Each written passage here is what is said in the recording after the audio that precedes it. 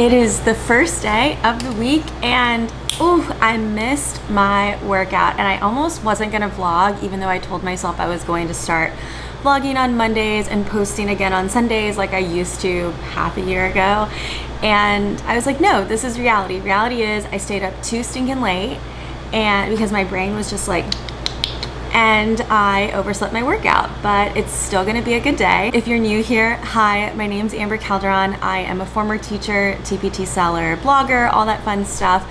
I was recruited to lead social media influencer marketing and content strategy for Nearpod and Vocabulary for 5 years. And now I am the head of marketing for another edtech company called Clayful, which provides on-demand text-based coaching to every single kid and gives every single kid someone to talk to. And I'm so glad you're here. And if you've watched my videos before, dang, like, I'm sorry, I like ghosted you. Like, that's trash. I want to show the reality of what I'm working on and why or how it's applicable to your business. And the first one is feedback. So I am redesigning the family's landing page for Clayful Health.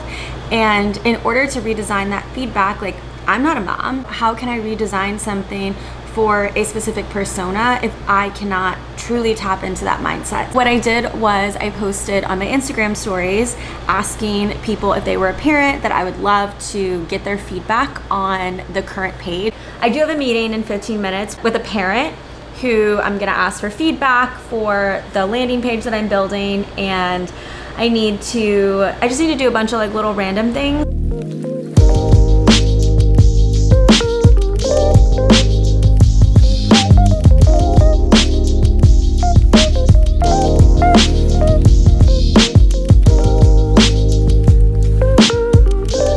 Which this leads me into the entire video, which is how to leverage feedback for your products and services and how to not be afraid of feedback, which can be tough. A lot of times we tie a lot of our work to our self-worth and who we are. I was just talking about that in my last video. Getting feedback from your community is so important. Let's dive into customer feedback. Customer feedback is probably hands down one of the most important aspects of your business, but it often gets overlooked for so many different reasons. Customer insights can support your product development, your marketing, your operations, so many different facets of how you can make decisions if you just actually listen to the customers that are coming to you. We have a tendency to forget this whenever we're working on our own business. We're so focused on the tree that we can't see the forest, and it's so true. You're trying so hard to beeline to that end goal that you fail to include the people that matter most when it comes to building something, and it's the people that are consuming your content that you want to purchase your products. It's not only listening to your customers, it's also applying those insights, actually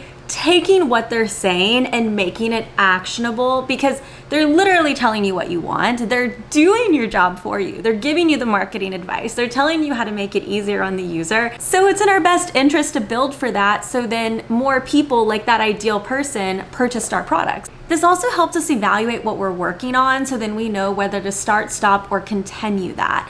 And so this is something that I'm actually working on this week, as I'm hopping on a lot of calls with parents, as I mentioned earlier, to build a landing page. I want the parents to know, like, and trust us. I need to make sure the messaging is very well rounded, and this is so important for our business. Like, how many times have you seen or had a friend who's in the TPT land who has created a product and they think it's gonna do really well and it tanks? Did they ask their audience what they probably wanted in that particular product? Maybe it was missing, or maybe the product you've created, it's not selling as well as you want. It's because it's missing a key ingredient that would unlock potential for that audience, but you don't know unless you ask, because we don't know what we don't know. And one thing that I'm learning is it never hurts to ask. And lately I've been over asking. The worst someone's gonna tell me is no. No, I don't have time for that. And you know what? That's okay. That's not gonna hurt my feelings, but at least I know I can ask. So I've talked in different pockets of feedback, but let's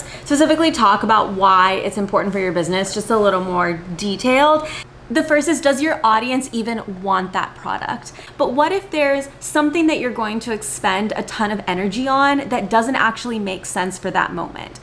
Why don't you ask people as they're coming into your DMs or post on stories which thing are they particularly interested in and build for that first. Your audience is going to realize, wait, this person actually listens to me. I have a say. It's not just them talking at me, it's now a dual conversation. And that's so powerful because you know how much I speak about community and wanting to really unlock that with, you know, beyond the camera. I want to talk to you in the comments. I want to hear what you're working on, what you're struggling with, where you have a blocker, and how I can help unblock that. And it goes by, I have to prompt you to do that, right? Just like you have to prompt other people to share. So knowing, does your audience even want that particular resource? Maybe it's not in that moment, or maybe it's not in the way that you envision it. And the thing is, and I talked about this when I talked about like my learnings as head of marketing in the Mexico vlog, but it's like, your V1 is not 100%. And when you start including other people to help,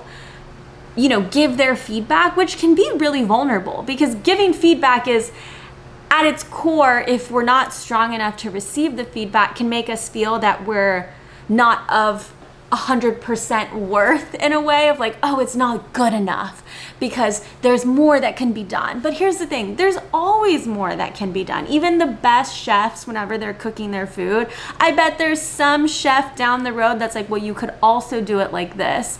And it's taking this feedback and then preparing the best meal for your audience. And the way it works is like, do we want to justify the workload before it happens, right? Make sure that you actually have some social proof that it's going to work. Like for instance, I built Teacher Marketing Academy, and before I actually built the online course, I did 2 months of one-on-one online coaching. It was paid coaching, and I worked with quite a few teachers, but I also learned quite a bit in the process. And a lot of the things that I shared with them that I realized, wait, I should build for that, went into Teacher Marketing Academy.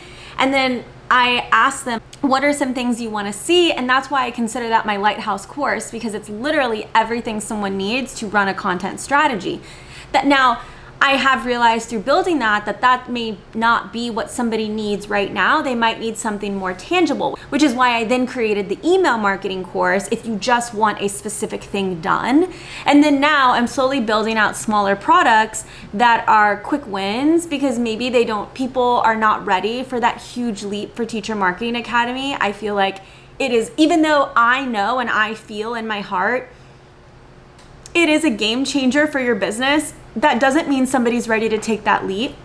And I need to keep in mind all mindsets when I'm building my product. And that goes into point 2 is, are you building a product with your audience in mind? Keep in mind, what are they struggling with? Right now, I'm currently building a booster blogging checklist, and it was originally supposed to just be a checklist. That's it, just a quick checklist of things that you need. And upon talking to more teachers, I realized they want something a little more robust. So I'm spending more time creating now a guide ebook kind of feel, not technically a course, but a lower lift that still gives a lot of information. Because I realized after talking to teachers that they don't need just a checklist, because they need to know what actually to do to check the box. If I had just posted the checklist, I wouldn't have made that much money. It would have been a really low dollar amount, and it would have probably tanked because people wouldn't know what to do with it. And now that I'm actually providing tangible advice within the guide, whatever I'm gonna call it, I haven't decided, I can charge a little more, and I can feel confident knowing that teachers will actually be able to do something with it and not just check it off. Because to check off means they're in my mindset where they already know what to do. But I want to support people that don't fully know exactly how to do certain things. So that means I have to teach a little bit. The third way that you can leverage customer feedback is after a product has already been published. Just because you press publish doesn't mean that it's completely done and you never have to touch it again. I get it. It took forever for that product to come to fruition and finally be published. Trust me, I completely understand. I also understand the importance of reiterating on your own work and using feedback from your audience to make it even better so you can increase more sales. So one way to do this is to ask people who have purchased your product, what did you like? What did you not like? And it's okay, let them rip it apart. You don't have to take every single idea. And some ideas may be more long-term, so you can't action it right away, but there are some that you're like, wait, I could do that, and I could probably do that in the next week, and so you want to knock it out. I know it can be really tough to seek out feedback. It can also be really tough to receive feedback, and it will always be tough if you don't step out of your comfort zone to ask. And some people are going to tell you no, that's okay, but more than likely people are willing to give you feedback because they want to help, and at the end of the day, we all want to be helpful. Let's talk about how you can get customer feedback. Let's start with one that you might not agree with right off the bat, because it's like, you're asking me to do what? But I swear it is so nice, and it is hopping on calls with your audience. I know this can feel super intimidating, and for a while I used to be intimidated. And like I said, I'm building this landing page for Clayful, and I just popped my scheduling link on my Instagram stories, and I had tons of teachers agree to talk to me. If I hadn't done that, I would have spun my wheels for so long trying to create something that would come across jargon heavy, because I'm trying to pack all these big, powerful words in. And it's like, do more with less. The second is use your social media accounts. Ask people for feedback. Ask people to leave questions in the comments.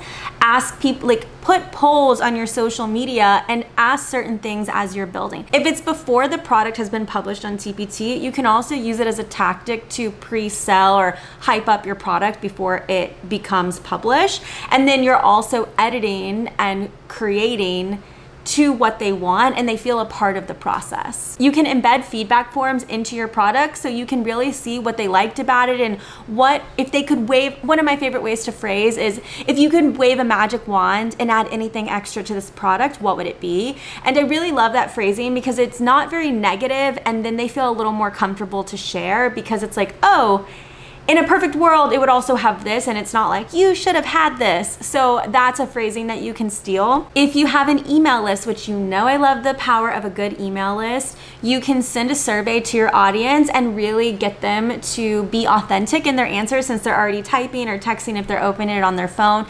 And if you want, you can also say, I'm going to give 5 people a Starbucks gift card as a thank you for filling this out. I really appreciate you helping grow this community and helping me create products that better serve you. Shifting the mindset from away from you to more about the audience and how it's gonna bring value into their life.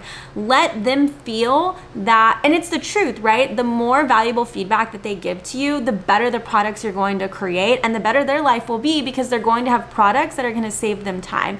So it's more of thinking about it instead of like, I really need you to do this for me, this would really help me, to like, let's build this with you in mind. What will save you hours in the classroom?